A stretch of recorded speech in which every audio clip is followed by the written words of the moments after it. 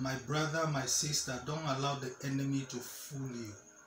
Don't give the enemy a chance to fool you.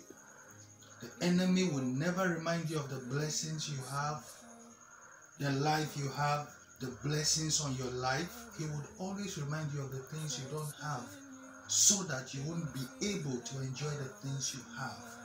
If you check where you started from and where you are today, you can see that God has been good.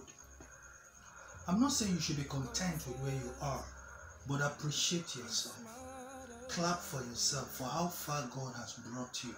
When you look at where you started the journey from, is that where you are?